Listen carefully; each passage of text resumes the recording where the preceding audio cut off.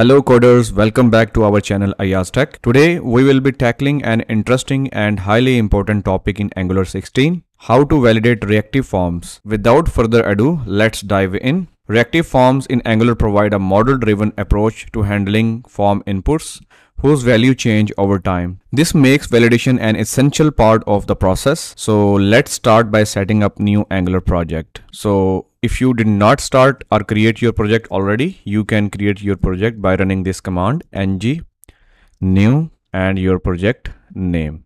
Okay, I already have generated my project, so I will be using my project that I already opened in my editor VS Code. Now let's import the reactive forms module in our app module.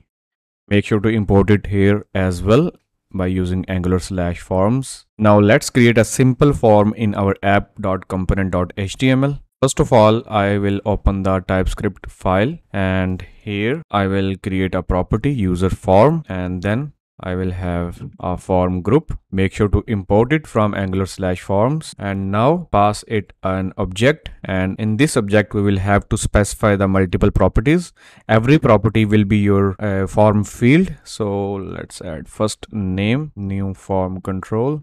So the value for every field would be the form control, and the first parameter will be the default value of that field and second parameter will be validator.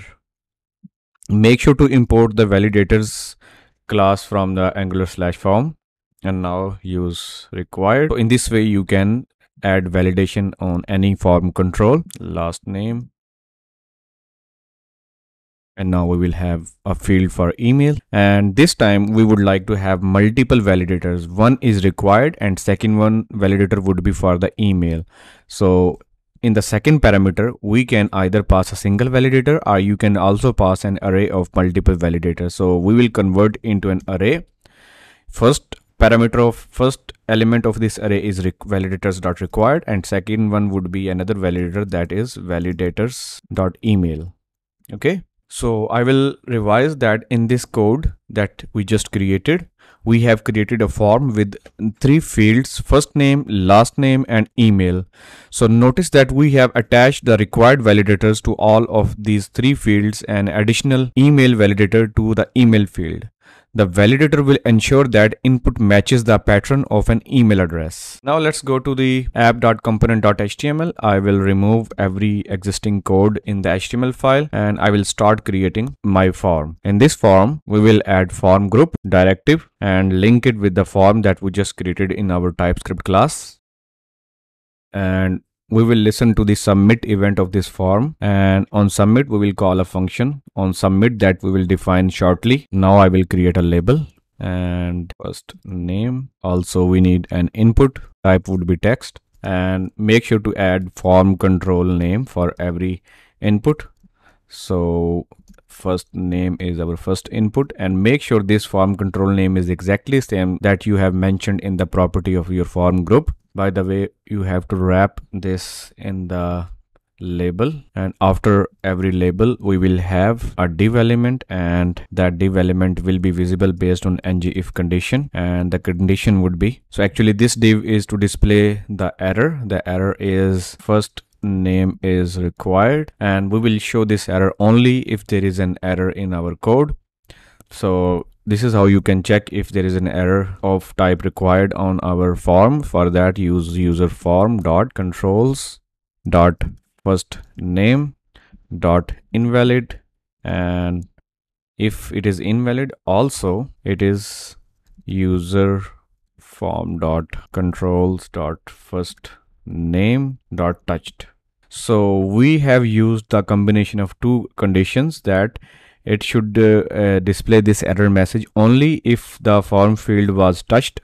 Means if user tried to touch with the input, if they clicked on the input and it is invalid, then it will show the error. For example, if you don't add this condition, then it will keep showing the error all of the time, because at the beginning the form is obviously invalid because you did not fill anything in the form yet. So that's why we added this condition. To get rid of this error, I will also immediately create a blank function for now on submit. Now if you open your app, I got an error. because I did not save my HTML yet. So for example, if I remove this condition, you will see that it is showing the first name required error all of the time. That is not correct. We should show it only if it is touched. So for example, if you touch it and you move away, then it will show the error. Refresh it. If you click on it, if you click on it and if you click outside, it will still consider it touched and it will display this error message. Now we will repeat this process for all of the labels. So I will copy paste because all of the fields would be almost same. So this is the last name input. So form control name is last name. Similarly, the control will be the last name. Okay. And here we will have the error last name. And here this is the field for email. The type would be email and form control name is email, and here we will use email and email touched.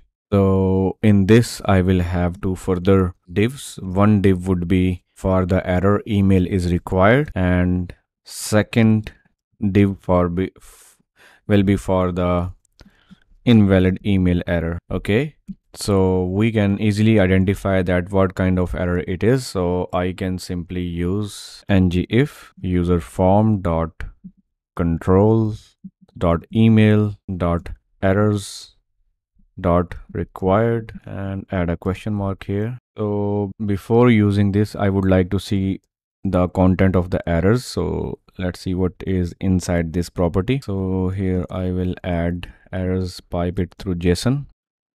All right, now let's test it. You can see that right now in the email errors we have a property, we have an object required true, and if you provide invalid email, then you will have a property in that object email true. So we can use this JSON to check our condition. So we will check if error dot required is true, then show this message. And if we have the error.email property true, then that's when we have to show this error message. So to get rid of this error, we have to access it in this way. So we can add if condition here. So if there are errors, then we have to access those errors. And also I will access it with this syntax. All right, now let's test it. I will get rid of this JSON print and let me add some style to the label. Display block, margin bottom 10 pixels, and let's see. Okay, I will also add a submit button at the bottom, and we will keep this button disabled until it is until the form is invalid. So this means the form is invalid. So if it is invalid, then it will disable the submit button and the type would be submit. Okay, now let's test it. You can see that submit button is disabled because the form is not valid yet. If you type something here and here, it is still disabled because email is invalid. And if you move away from the email field, you will see that invalid email error is visible. And if you remove something from the last name field and make it empty, then you will see the error message for the last name as well. Similarly, it will be working for the first name as well. So if you fix it, then error will be gone. And if you remove the email and keep it empty, then you will see the email is required error. If you fix everything, then submit button will be visible because form would become valid. You can see that submit button is working now.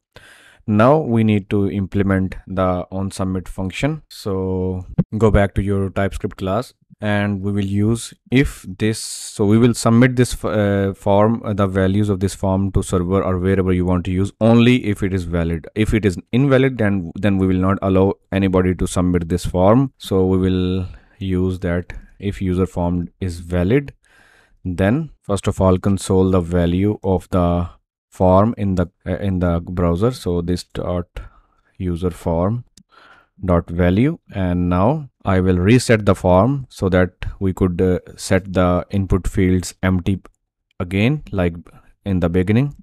So use reset function. This will make it empty. Now let's test it. I will fill something here as well, here as well.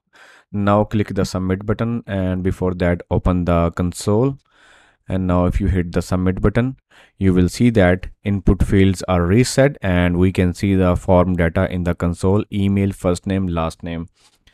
You can use this data to send the backend or wherever you want to use it. So that's it. A simple reactive form in Angular with a basic validation is implemented. I hope that this video was useful for you. Thank you for watching this tutorial. Please give the video a thumbs up and share it, and subscribe to our YouTube channel for more coding tutorials. Until next time, goodbye.